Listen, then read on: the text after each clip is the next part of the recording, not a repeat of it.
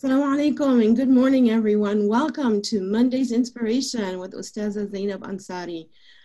Just a reflection in terms of looking at our current situation and looking at a business practice of doing a SWOT analysis. And the SWOT analysis is looking at what is it that I can control and what is it that I can't control.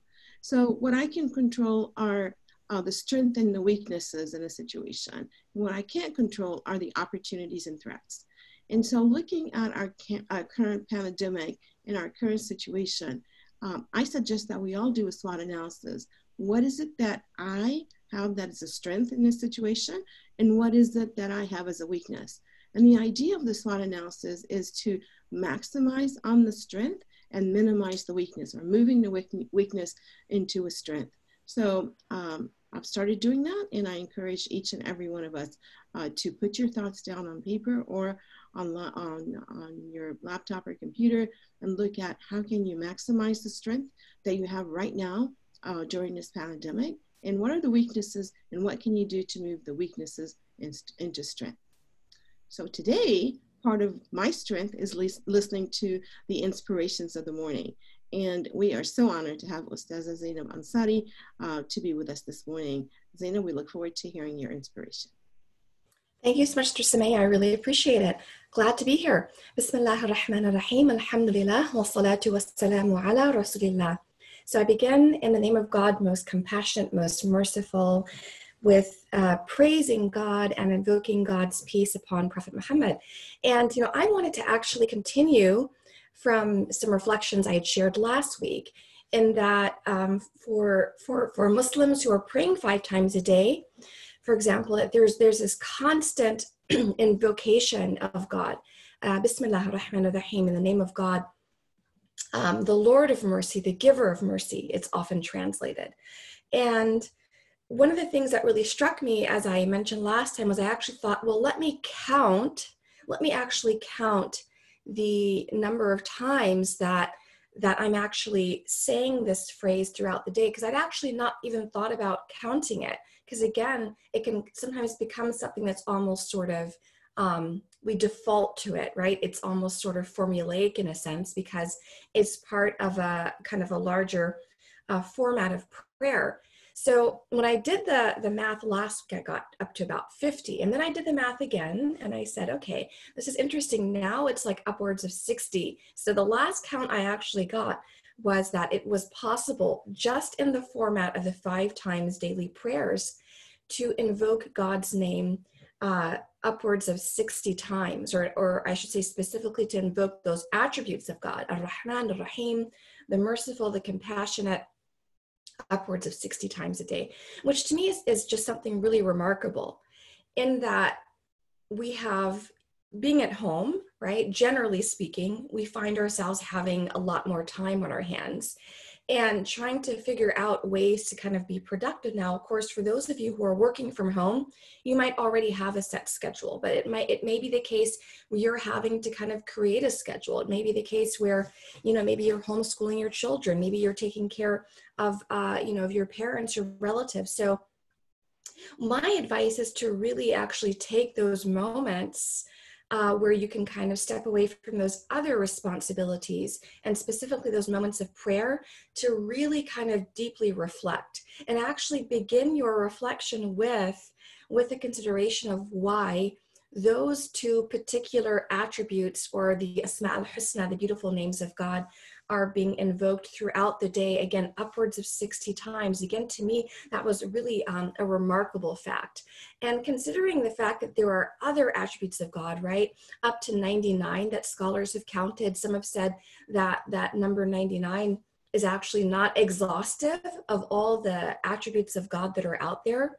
But generally, the ones that we learn, that we see in books, are 99 names. And what's so fascinating about the 99 names of God, and the reason why I wanted to make some of these names the topic of my morning reflection, is because generally the names have kind of 2 broad connotations.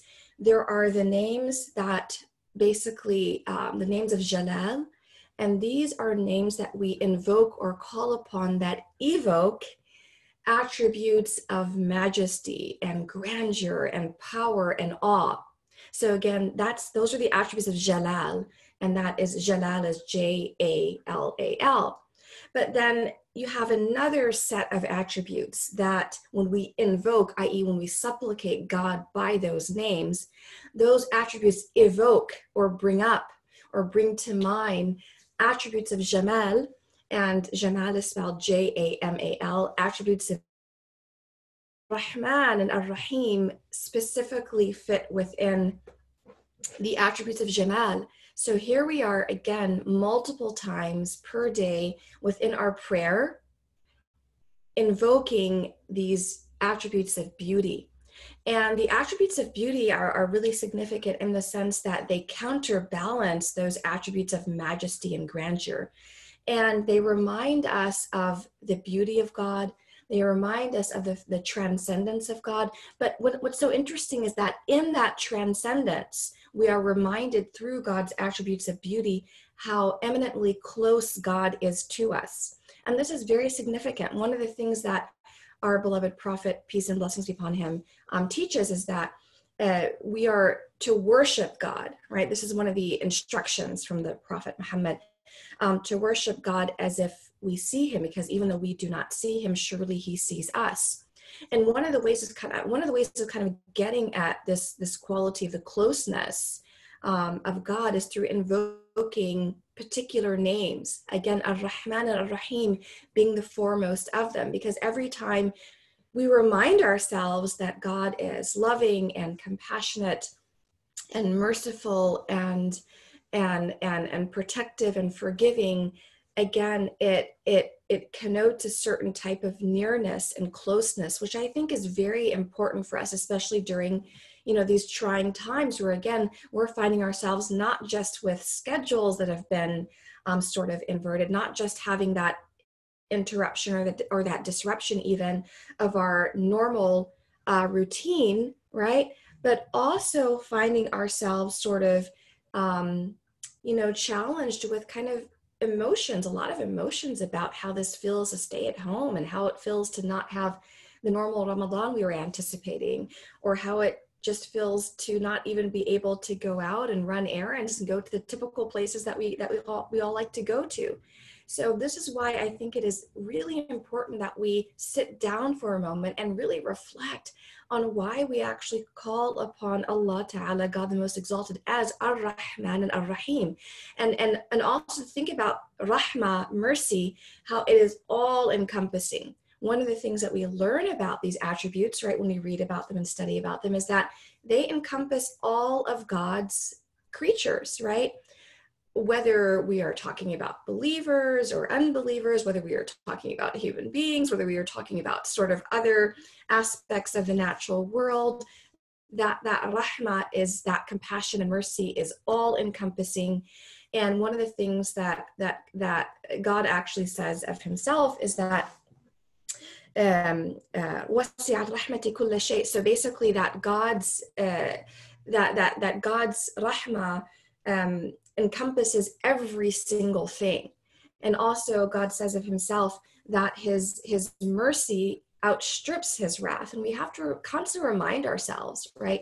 Especially like when we see situations and it's hard to maybe immediately kind of glean or understand in those situations, what is the immediate sort of wisdom or takeaway, right? To always remind ourselves of that point, that God's compassion always supersedes and outstrips his wrath. And again, rahmah coming from the term for the womb of the mother, raham, as I mentioned last time, right? We always have certain connotations when we think of the mother, and we think about sort of the loving nature of the mother and the protection and the sustenance and the nourishment that, that the baby finds in the womb. So this is what I kind of wanted to share with everybody this morning in terms of my reflections. Again, Ar-Rahman and Ar-Rahim, and what those mercies actually mean. And to be able to, one of the things about these attributes of Jamal, of beauty, is that they really challenge us to not just locate God's help and love and assistance and mercy in in the larger things, but also in those smaller things. And those smaller things that we often don't really even think about, that we take for granted. Again, the ability to get up in the morning and to just kind of go about our normal morning routine, right? To find the strength to do that.